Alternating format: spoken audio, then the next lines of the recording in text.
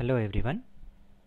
In this video I'll discuss about the instrumentation pertaining to supercritical fluid chromatography.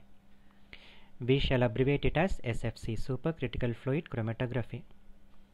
The instrumentation setup looks just similar to that of the HPLC one, but there is a change where we have a SFC conversion module. So we can see the mobile phase, which is a carbon dioxide, the most used one, an SFC conversion module. The remaining setup is just similar to that of the HPLC instrumentation. Now let us look at the each equipment present in this instrument. There is a cylinder. This is a CO2 cylinder, and it will supply the vapor phase carbon dioxide at room temperature, and the pressure is maintained about 55 bar. So such a CO2 will enter into the SFC conversion module. In this conversion module we can see a booster. It is a pump, booster pump, a chiller, and a back pressure regulator. The job of the chiller is to cool the incoming carbon dioxide. So whatever fluid that is entering into this conversion module, it will be cooled with the help of this chiller. And this chiller, it will also cool the pump head of the booster pump. Here we can see the booster pump. The CO2 is entering into the booster pump through the chiller. The job of the booster pump is to raise the pressure of the carbon dioxide to about 8 bar. And such a raised pressure carbon dioxide, which is a supercritical fluid, will enter into a binary pump setup. So here we can see a binary pump where the carbon dioxide is entering. Depending upon the analyte system separations, modifiers are also required. So these modifiers are coming degassed, and once it is entering into this binary pump setup, both the carbon dioxide as well as the modifiers are mixed and they are pumped into the next autosampler setup. So at this pumping point we also have some transducers which will sense the electrical signals, and it will try to optimize the pressure. So such a mixed mobile phase along with the modifier is entering into the autosampler. This autosampler is a external loop autosampler, and this autosampler, it is equipped with an injection valve which is considered to be the heart of the autosampler. It is a 6-port valve, and these 6 ports are they contain a rotor, a stator, loop, and also there are various connections connected to the rest of the chromatographic system.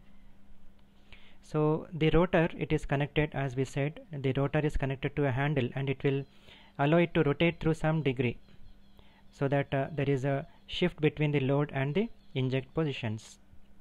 So the 6 valves, as we said, they are rotor, stator, loop, and the 3 remaining fittings, they are connected to the pump, column, and waste. So here we can see one of the valves is connected to the column. So the mobile phase along with the modifier will take up the sample, and it will enter into the column compartment. In this column compartment we can see it is equipped with an oven. There is an I have written it as R and L. These are heat exchangers. One is called as a right heat exchanger, and the another one is called as a left heat exchanger. So the sample along with the mobile phase is first entering into the right heat exchanger, and this right heat exchanger, it is used to precondition the mobile phase before it is entering into the column. So that mobile phase is preconditioned according to the optimized temperature, and it will slowly enter into the column. As this mobile phase is entering into the column, the components get separated, and whatever eluate that is coming out, now it has to pass through the left heat exchanger. So the temperature of this mobile phase or the eluate, now this will be conditioned with the help of this left heat exchanger. So this is called as a post column conditioning of the mobile phase temperature. Why do we require to post column condition the temperature? Because such a eluate will, it has to enter into the detector, so where the temperature has to be optimized. For that reason we are using the left heat exchanger. So once the mobile phase is post column condition, now slowly it is entering into a detector. The most commonly used detector is a DAD, diode array detector, which is fitted with a high pressure flow cell.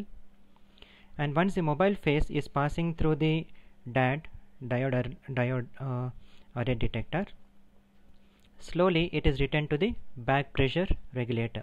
So what is the utility of this back pressure regulator? is the pressure will drop to the atmospheric pressure.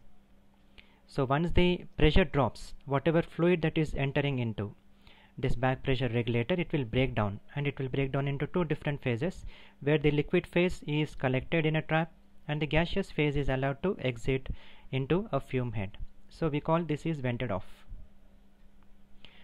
The detectors is the most commonly used one we said is a DAD. UV detectors can be used, refractive index detectors can be used depending upon the systems. DAD is a very low noise detector. So once the sample components are detected, and the information will be processed and the data is produced. So this is how the instrumentation for supercritical fluid chromatography works. Thank you.